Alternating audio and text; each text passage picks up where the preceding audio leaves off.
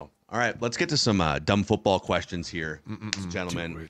We love going through the YouTube comment section where you can send us any question you want about football, and these guys will answer it. Alex, Boone, Jeremiah Sirles, a decade and a half in the National Football League. Let's start with, so we touched on this briefly a couple weeks ago, but a bunch of people want a follow-up, and I'll just ask the question this way. How and when do the NBC Sunday Night Football player intros work and take place? Like, how are they recorded? That's great. What's the process for NBC Sunday Night Football? Here's a guy. So at the end of camp, every year, they like the first week of the season, they do all of that. It's picture day. Yeah, it's picture day. I mean, it's like just like school, right? Dude, it's picture day. Jay, were you here? You were here with me in the Vikings. Remember when we went out to picture day? And there was like 36 spots missing. And they were like constantly like, hey, you need to move over. We're going to put somebody in here. And we were like, what? They're like, and you need to move over. He's not here today either. There's big red X's on the field. Dude, it was like, what? Like half the people, half the administration wasn't there. A bunch of the players weren't. Like, it was like, what is going on right now? But what they do is after that, they call you in and they're like, all right, name, school, and get the hell out of here. And so you get up there and you're like, Alex Boone. When you're young, like Alex Boone, Ohio State. And then when you're Ohio State. And so when you're older, you just start thinking of the dumbest shit you can say because you're like, oh man, this is gonna be great. And you just start firing stuff off, and they're like, no, that's not gonna work. I need you to do another one. Now, if you're smart, you just walk away. But if you're like scared, you're like, oh, I'm sorry, I was just kidding. I'll do another one.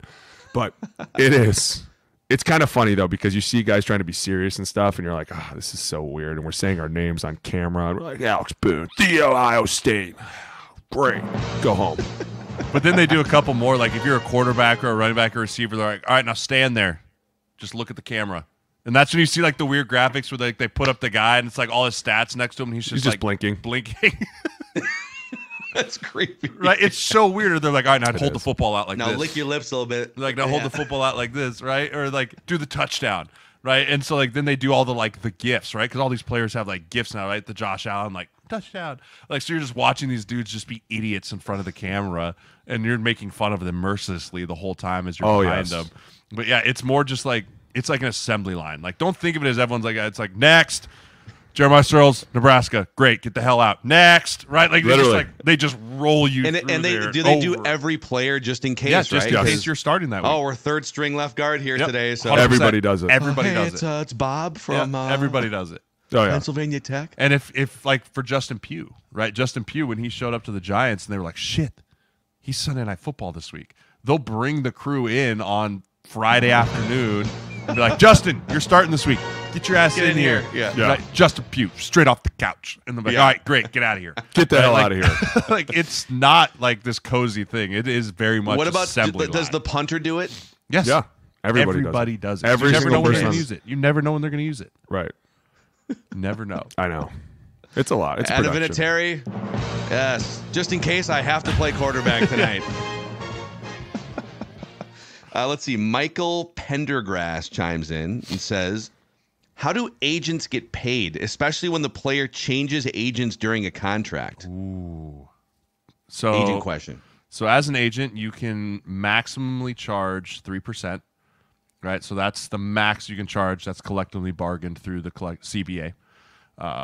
But that doesn't mean you have to charge 3%, right? So there's tiers to which you can charge 1%, 1.5%, 2.5%, whatever. Like, and it's tiered down based off every agency can be different on how much you charge guys.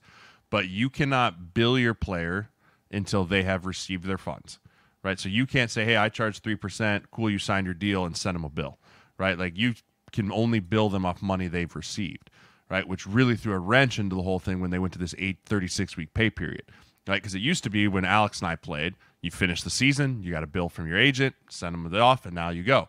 But now, because players are only getting paid over 36 weeks instead of 18, you have to wait until mid-May to bill them for their entire contract, right? Or after they get a signing bonus or anything like that. But you just bill them through that. Now, it gets sticky now if a player switches agents in between contracts, right? But the general rule, and I won't get into too much into the weeds here, the general rule is whoever's name agent-wise is on the contract gets paid through the entirety of that contract. right? Just because you fire your agent in year 2 of a 4-year deal, it doesn't mean you just stop paying the agent that negotiated that contract, right? Like he worked for that. Like as an agent, that'd be your worst nightmare, right? You work your ass off, negotiate $100 million deal, and then a year later he's like, I'm going to Drew Rosenhaus. Like, God damn it, right? But so like that's just the rule of thumb that goes through it. And then once that termination happens of that contract, the very next contract the agent then goes on and gets paid through that. Okay, interesting. So are you always like? Is there like a paranoia as an agent? I mean, you're kind of new to the game, I guess, and you guys are building something here. But do you ever feel at peace as an agent? No. Or does it just never stop? Never stops. The scouting process. Yeah. Well, and also you never know what other agents are playing dirty, right? Like there's a law in the NFLPA agent regulations. If a client is under contract with another agent, you cannot go up to them and be like, hello, you should switch to me, right? Like it's illegal, completely illegal, like lose your certification type illegal. But it's almost impossible to prove because if a player reaches out to you first, right? If a player under contract with another agent reaches out to you first and is like, hey man, what's up? Doors open, no rules, right? Zero rules. And so it's almost impossible to prove who started which communication first. Because all it has to be is, hey, I ran into him at a team event, and he started talking to me. Hit me, you should shoot me a text about that thing. Didn't even know he was an agent. Didn't even know he was an agent, right? Yeah. And that's how it starts. And then it's game on. So it's your job as an agent to kind of warn your clients about those things, right? And be like, hey, if you're not happy with something, like come to me about it. Don't go looking for the other girl like behind the scenes, right? Like you just have to be open and honest with them. I think that's the biggest thing. And agents are so terrified of being fired, like all of them, that sometimes they get themselves in a terrible position of just being yes men, right? And if you just become a yes man, sometimes a player's like, dude, you're not helping me. You're just telling me what I want to hear. And then when things don't go well, it is your fault because you technically lied to them. But if you piss them off by telling them the truth, maybe they're going to go look for someone else that is a yes man, right? It's a constant battle. Yeah, you basically live in a constant state of paranoia of like, who are you talking to? Who's in your ear? Right? Who's in your DMs? Who's around? Who's in your DMs? It's like a jealous girlfriend that you hate to be. Yeah, dude, that's so funny. I saw you looking at that other guy in the booth over there. Yeah. Why do you like him better than me? Let's see here. Let's go to Tony Owens 6802 on YouTube. Says, what do offensive linemen do in their downtime for team building? You guys ever go bowling together? What do you guys? We do everything together. The O-line does everything together. There's go to not the Masters together. Dude, we go. I don't know that we'd go to the Masters. That would be a no-no. But like we go on O-line trips every year. We go to dinner a lot together. We'll do barbecues together. We go shooting together. It's usually involves some type of food. Yeah, like we're always together. We used to, when we were here, what was that place that we went to in Victoria, Jay? Was it the Buffalo? It's Maynard's. We used to go to Maynard's. We go to Maynard's together. People be like, holy shit. Were you going to say the Buffalo Tap? Yeah, we went to the Buffalo Tap a few times. Did we? Out there in Chaska. Savage? Yeah, because remember we went there and then we went go-karting? I think I do. Yeah, we used to do everything. And then we all went go-karting in the summer. Like that. We were always together. Dude, imagine 15 giant humans racing around the thing on the go-kart. Oh my God, that was so much fun. We used to have a lot of fun. And we'd always, like, in Frisco, we'd go do stuff together. We'd go downtown. We went to the Sharks game together. We'd do O-line dinners. Like, we are the group within the group. We are the unit that kind of runs it all. And when we get together, it is like no one's allowed to be here but O-linemen. And except for maybe quarterbacks. Quarterbacks always came to our barbecues. But it was like nobody else is allowed to come. The occasional tight end, if we counted him. Right, if we counted him as like a blocking true like guy that would do his job, otherwise it was like no, get out. Yeah, but, no, you're not allowed to be here. Yeah. It was fun, dude. We have a lot of fun. Yeah, quarterbacks were always allowed. It was always like, no, of course you can come. Like, of course you're always welcome. That's an open invite, silly. And then every now and then you hope they pick up the tab. Yeah, that's why you invite them, right? guys, invite them. Thanks for letting me come. I got this one. You'd be like, no, you don't have to do that. Talking about block extra hard for you, bro. I promise. T-bone. Yeah. By the way, I'm going through the comments from last week's episode here too, and there's not like one specific question, but a lot of people relating to Booney on the music headphones under the podcast headphones thing. Every time I have something to do, there's always some music in the ear. A little hum in the drum keeps me rolling, boys. Yeah, keeps me on track. That's what it does. 15 Iron Reaver says, I so relate to Booney on the music thing. My mind is the same way. I would literally walk in circles confused unless I have some kind of stimulus. Yeah, it's true. And there's a lot of times where I think Jay and Phil, sometimes I'll call you and you'll be like, where's this conversation I think going? half the time he calls me while he's driving just to make sure he gets to where he's going. Like, I think it's like, because he'll be like, call me, we'll be chatting, and he's like, all right, I'm here. I'll call you later. Like, bye, Alex. Hey, sorry if there's nine kids yelling in the background here. We're going to Kowalski's, got to get the groceries. Hey, pretty much. Tomorrow, here's what I want to break down in the film. Let's do that. Dude, I went to Kowalski's the other day without any kids. Let me tell you how amazing life can be when you don't have someone pulling on your leg. I like walked around for a while. I talked to people. I was like, this is great. Everyone was like, where are the kids? I was like, yeah, no screaming, right? You guys got some free samples? No yelling, no kids taking food and eating it randomly. Like, this is great. It's finally a civilized store. Feral animals running around. Bear, literally every time we go in there, grabs an apple, eats it. At this point, I don't even apologize anymore. I mean, I shop there every day. Do you pay for it? Do you pay for the apple? Yeah, he takes the cord, puts it on the self-checkout. No, I'm not paying for that apple. He eats it. Listen, the problem is I always get into a conversation with do business. Right. Booney's in there every day. I go talk to the meat guys, and I always turn around, and Bear's always gone. And at first, it made me nervous. And then I know where he goes right away. He walks right down the cereal aisle, and he picks out a different cereal every time. So it's like the T-Rex Lucky Charms. He's like, Dad. I'm like, dude, Mom said we can't get these anymore. She's, Dad. Hide them. I'm like, okay, listen, if Mom asks, you put it in the cart and I didn't see it. We do that game a lot. I'll come home, she'll be like, what did you get so much cereal for? Bear. Seriously, dude? I'm all about good times, guys. What can I say? Hey, and shout out to Jeremiah Sirles yesterday for pulling me into a good move. I was, after that ball incident, I was really in a dark place, man. I was like, internally I was nervous, right? And I was just not feeling myself. And I ended up talking to Jay for like an hour. And I was back right away, man. Right away. Dude, well, he was like, dude, I'm worried. I'm like this. I'm like, dude, you're fine. My back I was like, let's just jump on a recruiting call, talk some ball, like, and you'll be back. And then like after. Wait, were you nervous about like your No, dude, like my kidneys in my back. Yeah, my kidneys in my back. As soon as I got hit, like they felt like they got pushed back. And so they hurt. And I was like, man, my back is like, feels like it's blown out again. And everyone's like, is it from the ball? Did you break your pelvis? And I was like, can you break a pelvis from a ball? And they were like, that's why I'm like, dude, I had to call Jay right away and be like, Jay, I got to tell you, man, I'm not in a good place right now. I yelled at Johnny in the morning. I was like, I'm not myself right now. What did you do with the Xbox? I was really bad. I asked someone to rake something and he didn't. And so I was like, what'd you do? And he was like, I was on the Xbox. And I was like, oh, you were?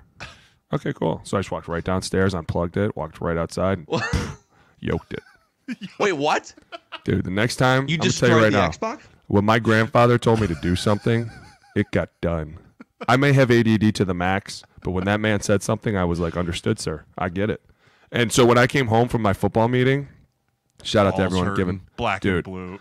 I went to the Legion. I had to go to the Legion afterwards. I was like, guys, we need to go to the Legion. I got to turn this night around. We ended up winning big. I was super excited. But we got home and it wasn't done. I was pissed. And I woke up in the morning and I worked out and I got Johnny up and I was like, hey, why is it not raked? And he was like, oh, I forgot. I was like, I asked you to just rake the side of the house. That was it. He was like, I played an Xbox. Okay. There's no more Xbox. I'd love to show you the blank. Wait, how did you destroy the Xbox? Just full threw it. Hayukin, just like shot put Hayukin off the edge? It is what it is, man. Life comes at you fast. I didn't even have an Xbox growing up, so I don't really care. I wish I could tell you. I wish I could tell you I've never done that, but in one of my not finer moments, the wife and I used to fight about the Xbox all the time, pre-kids, right? That was like the only thing we ever fought about. And one night we were going at it, and so I was like, fine, screw it. Unplugged it, took it off the back deck, just threw it off the balcony. What, you guys both? Yeah, I've done this. I've 100% We're very competitive, dude. And then I was like, fine, look, all our problems are gone. Everything's over. No issues anymore. And she's like, I can't believe you just did that. She like goes down and picks it up. I was like, leave it. I don't care. Fine. It's whatever. Right? Yeah. Like just total, full dude, off the edge. Fun. You can tell we're all linemen because we're really cool, and then all of a sudden we just snap. And we're like pissed off mode. And the problem is when an O lineman gets mad, we hold grudges for a very long time. We do. And we break things. there are people that I have been mad at for years, and I see them, and I'm like, still mad at you. I can't. Like, there was an old saying in the NFL, and coaches used to say this, and it to the point that I almost fought a few coaches. They'd be like, Booney, it's water under a bridge. And I'd be like, it's not, though, because he said it. And Water I off a duck's fucking ass. heard it. And now I'm pissed. And they'd be like, let it go. Just let it go. I think we need to change water under the bridge to Xbox over the railing. Maybe. It's just Xbox over the railing. It's all good, buddy. Don't worry about it. You can buy another one. Are you gonna buy him mine another still one? works, No. but it sounds horrible when you turn it on. I haven't turned it on in a few the same years. one? The same one I that haven't got turned it thrown? on since I had my second kid. But like when I had my vasectomy, I was like, maybe I'll play a little bit. And I went to turn it on. It was like, I was like, oh, It explodes. The fan's a little bent in there, I think. That's all good. We still have, I think it's behind me here. Did you just ask me if I'm going to buy one of my kids another Xbox? Mackie. You got the old school. Oh, look at that! Oh, look at that thing. dude. That's the Nintendo. You Bad couldn't boy. break that. You No. couldn't throw that. Made out of thing. steel. You got a look game? what's in What do you here. got? What is it? Look what's in here. Tecmo Super Bowl. Ah, I love it. You. gotta QB Eagles versus QB Browns. If it Oh, doesn't that's work, what do you do?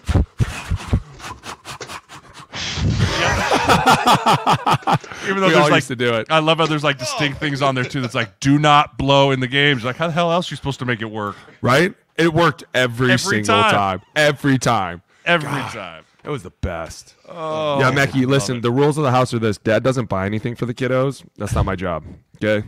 That is not at all what I do. I make sure they go to school, and I make sure they're fed, and I make sure they have a roof over their head. That's my job. So they have to beg mom for a new Xbox. They don't even have to beg her, dude. They literally just go, Mom, Dad threw the Xbox out the window. And then she's like, wait till Christmas. Yeah. We'll get you 2 more. She knows I have CTE. I hear her talking about me. Problem All is, the time. I'm so She's not afraid even of her. around. She's not even around, and I hear it. Oh, dude. It's true love, man. The voices in my head. She's my spirit animal. It's Alex's voices and Master's music. Anyways, incredible stuff. those are your dumb football questions here. If you haven't already, help us get to 20,000 Oh, we're so YouTube close. subscribers. So close. We're trying to get there within the first year of launching this channel, this podcast. So click that like button, the subscribe button, and on the audio side, you can help us grow on Apple and Spotify by giving us a 5-star rating and a positive review. We also have a film breakdown. It's going to be Christmas, speaking of Christmas, for Jeremiah. It's a Blitz Pickup Masterclass film breakdown happy. Talk this dirty. week. Let's do it. O-line committee.